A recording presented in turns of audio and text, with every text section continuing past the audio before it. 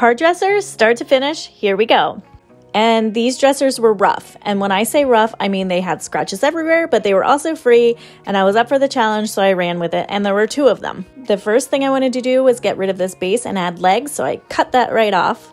Then I had a lot of sanding and wood filling, and I gotta tell you, this DeWalt sander got a little heavy on my hand after a while, but I finished it and I got all the scratches out, and I'm pretty happy with the results, and it was ready for paint.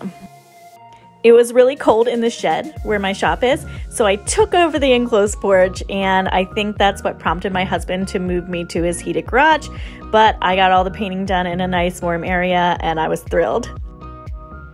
After paint, it was time to figure out these handles. My husband cut them flat and welded them together so the buttons wouldn't move. My inspiration actually came from Sarah at funcycle.com. I came across her car dresser blog that she did in 2014, so I figured it looked awesome and I'd give it a shot. So now that the handles are ready to go, we made a template in order to get everything lined up correctly. The final step before I could put everything back together was getting a few coats of clear on it for durability.